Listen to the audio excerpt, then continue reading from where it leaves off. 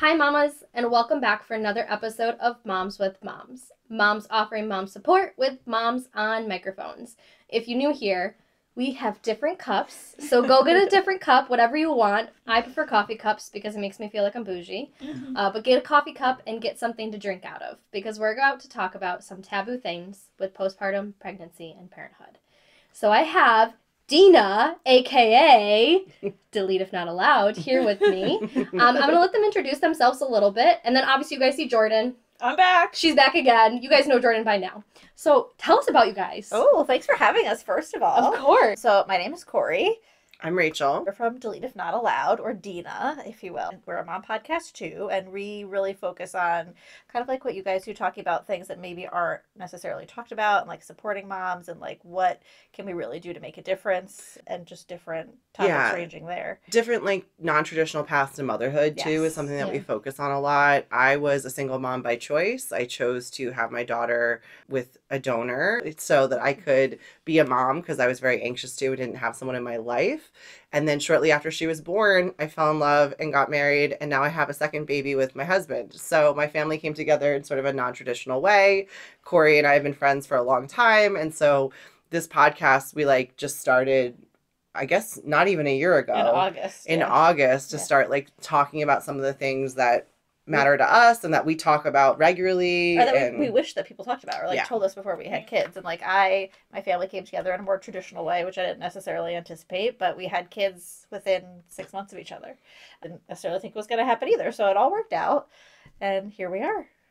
And I actually reached out to them because I loved how I think it's great to have different moms come together, because everybody has different experiences, but also similar experiences. So I thought it'd be really cool for us to join. And when we were talking, we decided to talk about postpartum bodies and intimacy. So get ready, because this is about to be real freaking juicy. Spicy, juicy, whatever you want to call it. I do ask all of my people who come on to tell us 3 things about you, just to like get to know you. That's not mom related, because you are someone outside of mom. So what are 3 things that we should know about you guys? Well, I think the first thing is that we've been friends since we were sophomores in high school. So we tried to do the math. Wow. I have an English degree, so it's hard for me. But and it's 16 years and maybe some change that we've been friends. So like, and we have been through the thick of it. The thick of it, like the high of the high, the low of the lows. All like seen each other at various states. So we've been through it.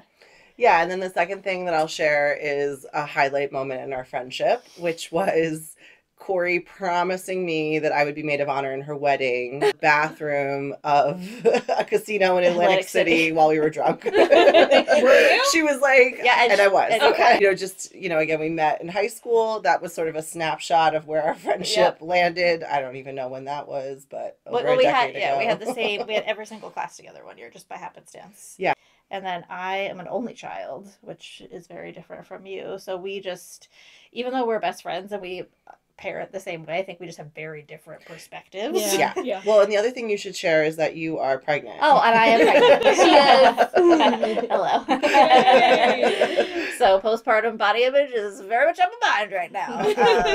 But when are you due? First week of June. Okay. So you'll be dealing kind of what we're talking about right in the summer. In the imminent summer, my favorite time to deal with postpartum bodies. I love it. It's great to be pregnant, though, during the winter. Oh, yeah. Because chunky sweaters, leggings. You're just not sweating, which is great. Like, being pregnant in the summer is like, the 7th circle of hell. So I think I didn't time it out on purpose that way, but I think it panned out pretty well. First week of June, I get off the August Before it gets too hot. Yeah. I had my son. That was you, unfortunately. Right, yeah. I had my son in April, and so I was pregnant, like, end of August, September-ish. I never had to deal with the really hot. Yep. Yeah. As someone who had both children in September and October, third trimester, July and August, it was rough. I will say, though, that, like, my pregnancy body, I really came to enjoy and love. And I loved, you know, I had maternity bathing suits. Like, I had a lot of, like, cute summer dresses that were, like, in your era. I loved being pregnant. I loved feeling my baby. I mean, don't get me wrong. Like, I was totally also ready to give birth and get my child on the other side.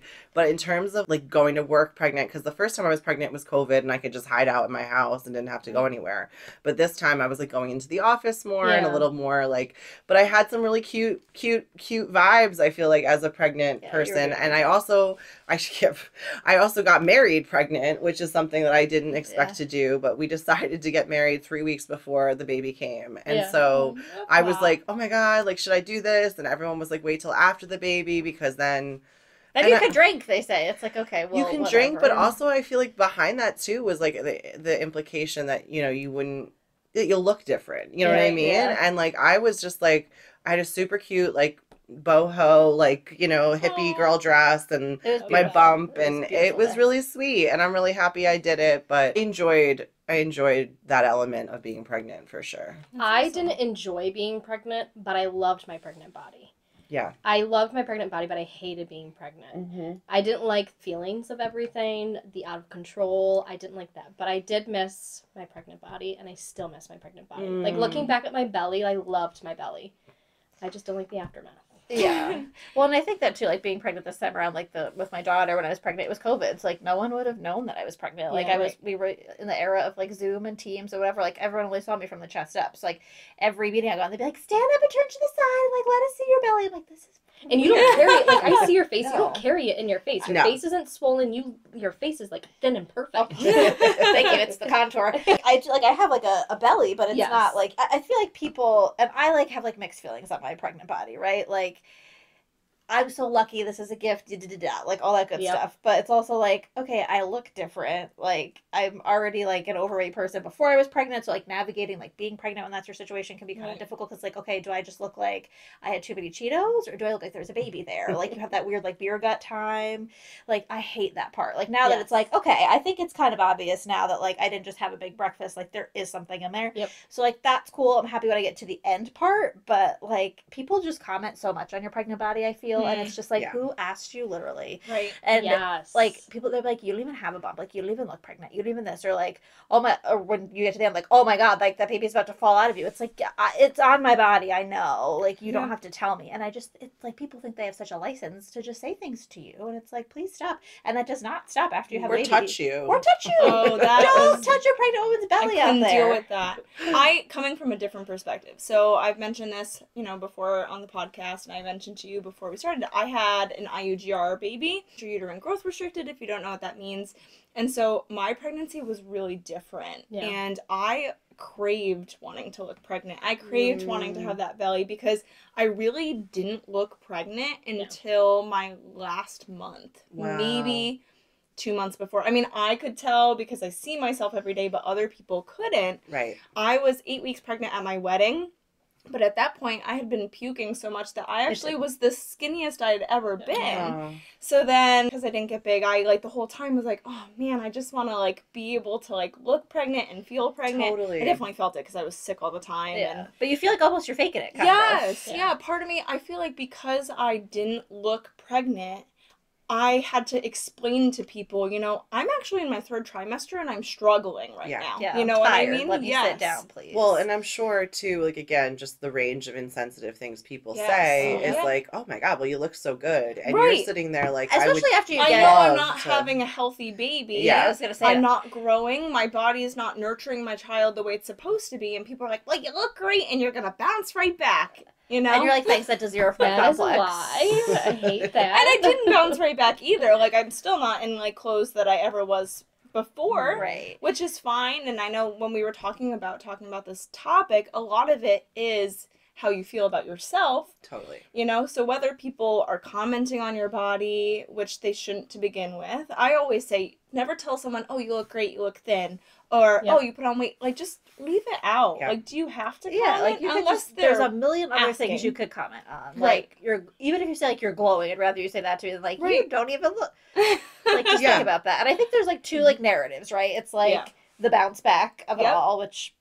whatever. And then also people who bounce back. Well, but it's like that takes a lot of work. Like some people don't have time for that. And some people's bodies just don't. Or like the old me is like I can never get back there. Like and looking at that in like a negative way instead of a positive way. Like But are we supposed to be back there? Yeah, Right? Because yeah. now we have to You and I carry have talked about this babies. a And lot. now we're, if you're breastfeeding, you're breastfeeding. And your body is not the same because you went through something completely, you got, like, ripped apart. you grew a human. And as somebody who tried to conceive for years with a previous partner, I spent so much time at war with my body, hating my body, being mad at my body, that by the time I finally was able to have a baby and, like, and the labor was very traumatic for me, but I remember being in the hospital, like, I just have to go home with a baby. Like, I just hope I'm going to get a baby at the end of this. Like, it was so, like, for so long, right? And then I got the baby home and I was like, I was so proud of my body that happened, that I felt like it was a real, like,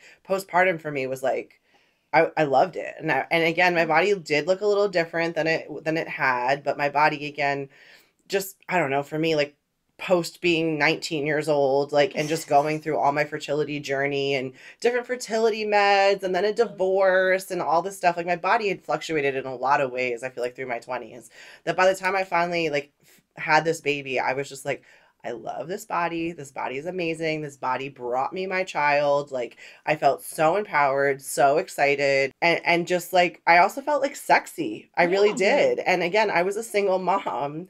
So it's not like I had a partner to, like, through the pregnancy or after to really, like, I don't know, show up for me in any kind of physical, consistent way. Yeah. And so I felt like I had a lot of that energy that I was just like, I don't know what to do with all this. Like, and I started dating not that long after she was born. And for me, that was like a connection. I don't know if it was all the oxytocin or just me feeling like so good in my body, but I was like, I feel like ready. I feel like I could connect with another human being. I would connect physically with a man right now.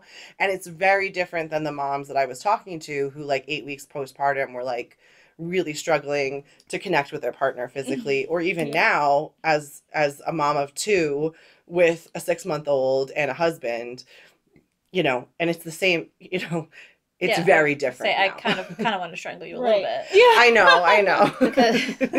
I was out here dating, being like, I can't wait, like, I'm going on the date with this guy, and everyone else was like, I can't communicate with my husband. Like, we haven't had sex in so long. Like, it's really hard. I remember the choice. I was like, how is she doing this? Like, what is... Just, like, I think my postpartum experience, like, I had a traumatic labor delivery. I went to therapy, worked through that. But, like, I hemorrhaged when I gave birth. Like, I didn't look pregnant by the time I left the hospital because I lost so much blood. Like, I was so sick in the beginning of my pregnancy. So I didn't, like, gain a lot. Like, I also didn't look super pregnant just because my body went through a lot of changes. And people would always say to me, they'd be like, oh my God, it doesn't look like you had a baby. And that was so invalidating. Like... Same. Yeah, I did. And it was really hard. Like, I had it was physically tough. Like, I'm tired. Like, I would be like, well, there's stitches there. Like, you could look. But, like, just like, why do people think, like, you look great? Like, I was wearing, like, jeans, I think, one of the days. But it was postpartum. It was these jeans I'm wearing now. They're postpartum, or they're maternity jeans. Like, so this is not real. Like, oh my God, you're wearing jeans? That's so brave. Postpartum. Shut up. Yeah. Like, it's just like, don't say anything. Like, I'm trying to figure out who I am now. I remember, like, I kept looking in the mirror and be like, it does look like I had a baby. Like, what did that really happen? Because, like, COVID already, you're just, like, in such a twilight zone. Right. And it just, like, makes you question everything. And, like, it's just so invalidating of the experience you had, which I'm sure, you can relate to as well. But I had the completely opposite than all of you guys. So I was a size 2 before I got pregnant. And again, I told you guys, my pregnancy, I loved being pregnant. It was great. 8 weeks after I gave birth, went to the doctors, did the checkup, whatever, and I was breastfeeding. So I'm like, I'm going to lose the weight. This is going to be great. It's just going to fall off of me. 12 weeks went by. The scale did not move. My body did not change. The hardest part for me was not fitting into any of my clothes. Because this body is not an extra small no more. I can't wear little kid clothes. And I had Jordyn knows this, I go back and forth still. And it's not, I accept it a lot more now. I don't know how to style my body because I'm not that stick figure. I will say I love my boobs. I only have boobs now, so this is great. I don't have to wear push-ups. But I don't love any part of this. I have felt so uncomfortable. Intimacy sucked for a little while because I was uncomfortable with myself. I'm like, how can you love my body compared to what it was? Yeah. Because it changed so much. So for me, it was, I had to learn how to love my body. I also used to be a big body lifter and, like, lifting and cardio and everything. I finally just now am starting to do it. And I think it's because I'm, like, okay with my body. Yeah. Like, I'm like, yeah, this is fine. I just need to learn how to style it because it's just not. Well, it's so different also. Like, it's just. Yes. like learning to accept that, like maybe the things that you used to love, like you just don't love anymore, and that's okay. But it's like, who am I? Like, and you're busy, like, you know what I mean? Like, I think that's the thing is like there's such a. I just went on a work trip, and for 2 days, like I was just like, you know, trying to be on a work trip and managing my work and manage my time and my schedule and our recording and our podcast. And I was like, this is really hard, and I'm just taking care of myself. Right. Like my normal job is taking care of other human beings too, like my children, like, and you know, and my dog, and you know, like managing all these things. So it's like, that has got to be a really big shock because there's no similar sort of frame of reference. Like every life as you know it has completely shifted. And I think that like it's got to be really disorienting to not be able to feel like yourself, you know? And I think that like emotionally and hormonally we all go through those changes. But for me, like the physical connection into my body, again, like I was able the first time around to really dig into like a feeling of empowerment and you know, enjoy in my body. Do you think it's because you didn't have a partner? You know, it's like very interesting. I don't know. Like I think about that a lot is like, I mean, when I think back to single motherhood by choice, one of the best things I feel like about it, because, you know, not everybody in my life understood it. And some people felt like, you know, it's a little selfish to do it maybe. And, you know, to be so intentional about bringing a child into the world. And, you know, I had a lot of support, but I didn't have a ton of like extra resources. You know, there is privilege in being able to make that choice for sure, but it wasn't like I was just, you know, had a ton of money and was like, I'm just going to do this. But it was like really important to me to do it. And one of the things I loved about the experience of doing pregnancy alone and the first 6 months of raising a child alone is you do whatever feels right. Like literally, you don't want to cook, you don't cook. There's dishes in the sink, leave them for 5 days. Like who cares? You know, like literally there's no one else in the house but you and this baby. Like you think that you want to try it this way, you don't have to talk to anybody. Like, well, that's what I'm wondering, because you're not sitting there saying like, okay, where are you at? Where's your head at? How are you feeling? And it's not like Jordyn and I talk about this a lot. We have phenomenal partners. There are things that they do that really piss us off and really irritate us. That's why I'm wondering if, like, the first time around, you didn't have that person where you had to worry about those things. And I didn't have to worry. Show up for that person. I didn't have to show up for them. I didn't have to worry about them shifting how they saw me. Like, you know what I mean? Like, and this is what I always say about my husband is he met me when I was 8 weeks postpartum. So he only knows me as a mom. Like, whereas a lot of couples, it's a big shift, like, of who you were before kids and then after. And for him, it's like, I always joke, I'm like, you haven't seen me, like, without postpartum hormones. Because what happened is when my daughter was 1, a few months after 1, we got pregnant, like, with our second. And so, like, they say it takes 2 years for your body to, and everything. And I'm like, you haven't seen it yet. Like, you know what I mean? We, like, joke about it. But at the same time, I think I am really grateful, and it's really different this with a second baby because now I have a partner. And one of the biggest things for me, literally postpartum, like days home from the hospital that I felt, and I remember texting you about it. It was like, I need him to like physically comfort me. Yeah. Like I wasn't talking about like anything sexual, but I wanted and craved that like intimacy of just like, come here, like get in my arms, like.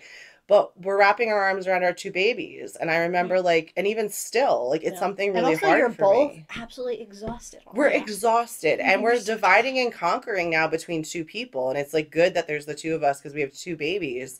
But, like, but when you're doing man-on-man coverage, like, you can't have the coaches' conference. You know what I'm saying? Like, it doesn't work that way. And totally. Like, I'm like, oh, like, how's that going to go this time? Because last time it was, again, like, COVID, it was different, like, you know, and I didn't feel like my body changed a whole lot, but I didn't feel comfortable with it after, and I was just like, what do I do with this? But, like, my husband didn't see me that way at all. Like, he saw me as just, like, you're beautiful, you're so beautiful, I'm so attracted to you, like, I love you, da-da-da, which was great, and I love that, and I was so thankful we didn't have to go through that, but I feel like I had to, kind of like you mentioned, I had to accept myself first before I was like, okay, we can allow things to happen. Side note, Jordyn and I were not friends until we became moms. Like, we did not know each other until mommyhood, and it was, Jordyn's like my best friend forever now. Because it just, the mom chemistry was there, we parent very similar, we were raised very similar, which was really weird, because it's like, whoa. So, we finally started, like, getting close to about, like, talking about those things, and she said one night, and I said to her, I was like, yeah, like, it's still painful to have sex. And it's horrible because it's like you want to have sex when you're finally at the point you're like, yes, let's go. But then after you're like, oh, maybe I don't. Yeah, and it's like, oh my God, this is horrible. Like, this hurts. This is uncomfortable. Like, I can't even enjoy this. Right. And then that even just fucks with your mind even more. Yes. Body's just broken now, I Yes. guess. That's And exactly how I've been feeling. Yes. Because for me, it's pure exhaustion. Yep. And I love my husband, but, like, I'm, like, at the point where I'm, like, sometimes, like, don't even look at me. You know, because I'm tired. Brushed my teeth. Exactly. Well, like being touched out, which I remember hearing that phrase before I was a mom, and I was like, "How does that even happen?" It's like, no, it does. Yeah. But like, the ick. Yeah. Also, just like there's sometimes where I'm like, don't. To like, I know you're like trying to hold my hand over, but it's like, don't. Yeah. Like, I'm gonna just fake snore. So I don't know. I that. feel like I am like, and this is the other thing though, guys. Like I'm a newlywed. Do you know what I mean? Like, it's different. and so I'm craving. I feel like we're both craving intimacy so much all the time, and there's just no time for it. And then when there is, there's so much pressure on that moment. Like because it's like we finally get a night alone or something, which I think has happened like once, and I was recovering from surgery through Or it. the So baby's it's like finally sleeping through the night, and you know they're not going to wake up. Yeah, until or they decide to you're wake just up. like, you're like looking at the monitor, and you're like, when does this end? We got 10 minutes. Like, when is she gonna wake up? She's been sleeping tonight for 8 weeks, but like tonight feels like the night she doesn't. But like, I mean, I felt very fortunate. Like after I had a baby, like sex did not hurt for me. It felt better for me. Like I was like, okay, like this is great. Like love this, but and knowing that, but also knowing that I'm so fucking tired. Yeah. That, like I just don't want to do that anymore. We can't like go out and have date nights or do like the fun wild things you used to do like when you didn't have children. And it's just like that whole part of your life is just scrapped for a minute. Yeah. And when you're in the thick of it, it's like I'm never gonna get that back. Like what is my intimate life gonna be like? And, it does come back in a way. I was gonna say though, I think that like we're all still in the throes of it. Yeah. Your Right. kids We are. are like not even a year, right? They're not a No. year. Okay. And So so- yours are like what, just a year? I have 2.5 and a 6-month-old. and you're pregnant. I'm pregnant.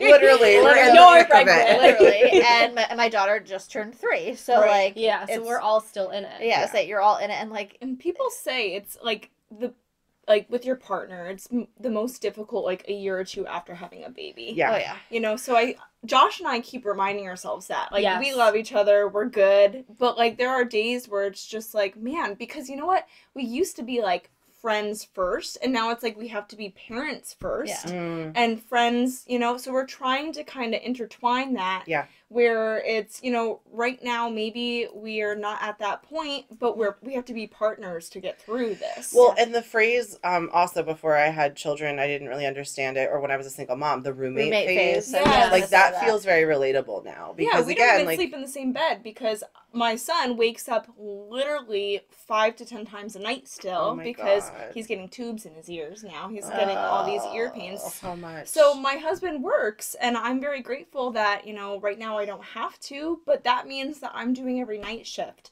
Yeah. So my husband's upstairs in our room, and I'm in the guest bed, Yeah. Yeah. So, And I work overnights Difficult. 4 nights a week. Yeah. And it's Thursday, Friday, Saturday, Sundays. Oh, and my no. boyfriend works Monday through Friday and has to wake up at 5 a.m. So it becomes like it has to be so intentional, right? It really Like, is. Like, we went Right. on a date for the first time in over 6 months when we were at my mom's. So even if we wanted to be sexually active, we were at my mom's house. Yeah, it's like that's not in my brother's bed. yeah. Yeah, That's a twin bed. say that's Someone's going to fall off. Well, and that's a you real know, boner killer right the there. moms- That's not. moms And we I share the talk room with the to- baby. So the baby's right there. Oh, and you feel so guilty too if the baby's right there. Yeah. I don't know. Yeah, you have to gauge. I guess every kid is different of how long till they're that aware. I feel like Lola. I could never do it. Oh, really? I felt so fucking. You're like, well, I can't relate. no judgment here, no judgment. No, and there's no judgment. But I just so she was just like also like a very like loud sleeper, right? So like Yeah. Distracting. I just Takes a lot of focus. well like I like the baby grunting and me trying to do my thing like that's just not gonna work. Like, but we did kick her out of our room when she was 7 weeks old, so that helped us. Well, that's the thing. I That's great. co-slept, and so when I first had Lola, it was Literally Lola and baby I in bed. against the world, and I was like. I remember when things started going really well with my husband. Yeah. I was like, so would you like want to stay over? It was New Year's. I invited him over and I was like, do you want to like stay over? And he was like, well, where would I sleep? And I was like, well, you could sleep in bed with us if you want. And he was like, I don't feel comfortable sleeping in bed with you and your daughter. And again, remind everyone she was 3 months old. You know what I mean? So I was like, well, you can sleep on the the couch if you want. But like the solution wasn't going to be that I moved Kicking my her out. baby. Yeah, like, you know, like Yeah. this is, and it was even funny. Our first Valentine's Day, he gave me like a stuffed animal, and he said it was a mom and baby, and he thought they were two, but they were sewn together. And he was like, this is just very fitting for you and Lola. Like he Aw. got and respected that, like, I waited my whole life to do this. Right. Yep. She and I Yeah. were like attached at the hip. And so he was coming into that dynamic. And But you didn't wanna eventually, change it. and I wasn't going to change it for Yeah. anyone. And Yeah. I love him. And, you know, I did, for Lola, she was so independent, and it did make sense to transition her to the crib. But this time around, Annabelle, she's been super sick, like, since she's been born with your garden variety Literally daycare all of it. illness, All of RSV, COVID, flu. We've Okay. had My it kid, all. he's had everything. Rhino, the stomach bug, like Yeah. it just hasn't And to stopped. and like Nonstop. and when you're watching Yep. your kid like be sick like that and It's suffer, right? It's horrible horrible. because there's nothing you could do. No. Like we had to go to the hospital a couple times with Mhm. Allie, and it's just like Same, yeah. Well, and they can't tell you what's wrong. They can't either. tell you what's wrong. You She- just like something's not right, Yeah. and then sometimes they'll be like, oh, it's just a cold. And you This is a can't- horrible yeah. cold. well, What do but you then sometimes mean? it's a cold, but then 5 days later it's not. Yes. So it's like, Right. and so you're using all of your brain power to be like, okay, like what's wrong with my kid? How do I fix it? And then when you're like, also if you have to like spend time in the hospital if they get admitted, like, and then your part Yes. that's really stressful because only one parent can stay, and like Mhm. my husband was like, well, I'll stay, and I'm like, I love you. But No. but you can't. Like, I have to do this. Also, like, you have a sleep apnea and a CPAP machine. Like, you Bring it in. Yeah, but like, also, like, you are a heavy sleeper. Like, you don't wake up. Like, you Right. can't. Like, I had to Yep. like get in the hospital with her because she was like shaking the crib. It was a whole nightmare. But it's like, so all of your energy is expended on like making sure your kid's okay first, because you should. I mean, there's a debate of who do you put first, your kid or your husband, which is a different story. But Let's like, not answer that. I feel like we don't need to, and we all agree.